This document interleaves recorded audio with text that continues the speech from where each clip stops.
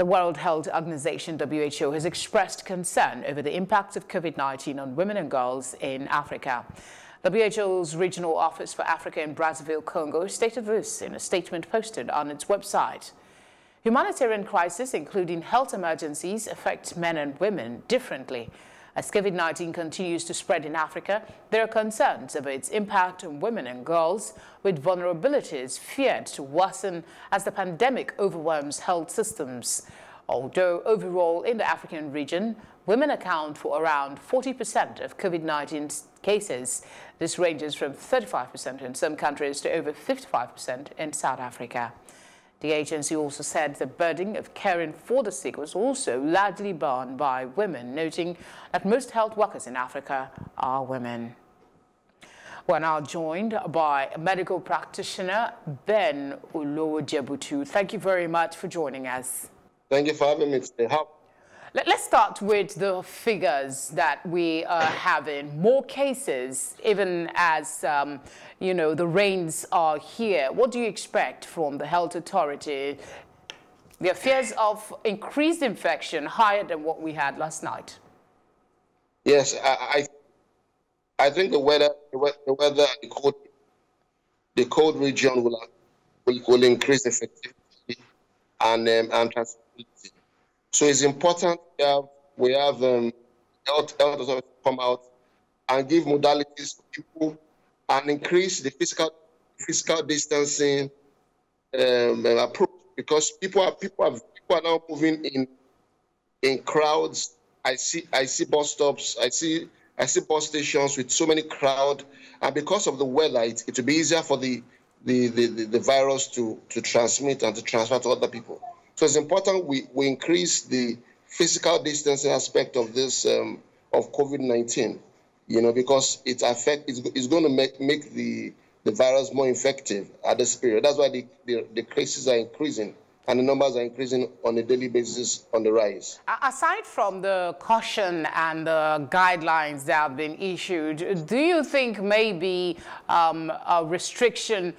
The restrictions should be reinstated, considering this heightened fear about the weather? I think it would be the best approach to go to, because if we don't restrict again, these numbers will increase in the coming days. I can bet you, because the rains are here, the floods are here, people are beginning to go out the more.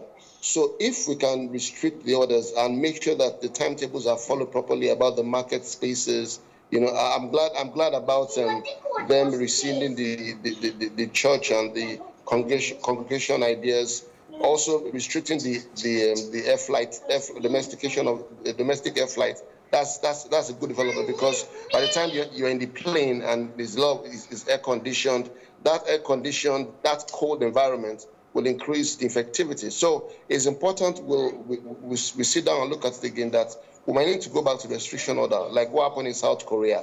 You know, our cases are not, the curve is not flattening, so we need to look at it critically. Are we looking at the economic value or the health value of the people? And the death rate increasing every day. You can see many people are getting sick. And as I've said in your report about the maternal health, most women now that are getting pregnant, we are not even sure if COVID-19 is now transmitted from mother to child. You know, that's another research that's going on now, because most women that are even having that are getting pregnant now are getting infected. So I think it's important that the restrictions should come up again, so that we can begin to control, you know, try to flatten the curve and increase awareness on physical distance. I think that's the issue, very, very important. We're not obeying here. You know, you still see the buses, people in the buses going, and they're carrying 3-4 passengers just to make more money, because they don't understand why they should carry 2 people. So we have to go back to restriction and follow the orders properly. Okay, considering the concern that has been expressed by the WHO as it affects women during this pandemic, is it beyond the infection, the possibility of infection? Because we know from statistics that men seem to be more susceptible to getting infected than women. So if we take away that, what other aspects do you think the concern is coming from when the WHO says they are very concerned about the welfare of women and girls in Africa during this pandemic?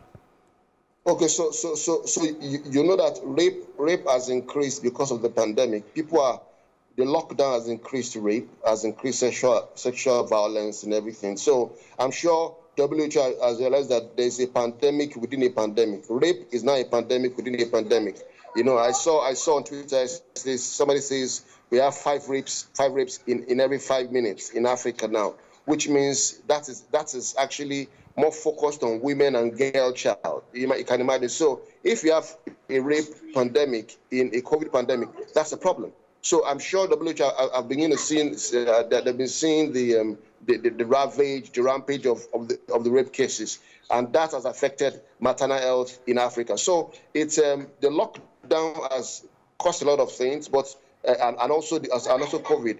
So they're beginning to see what effect does COVID have on maternal health. So I think rape is one major effect that has happened, and it's affecting a lot of women and girl child. Talking about the, the concerns and the protests that the increasing number of domestic violence and rape and, assault has generated, there's been some response from the government. We know that the National Assembly has come up with an action plan to get people to, members to commit to ending rape. And then we also have, on the other hand, the AGF coming up to say that they are going to provide special centers, or I'm not sure if it's the AGF now or the IGP, coming up to say they're going to have special centers to take care of matters that affect women, specifically rape.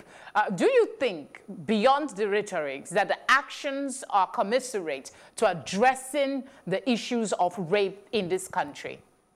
I don't think so. I don't think so. Why are we waiting for this time? It's we have to lose Tina, we have to lose Ua, to be able to see that this is a pandemic in this part of the world, in Africa. Okay, I think we lost him, but he did speak very well. We thank him for his insight.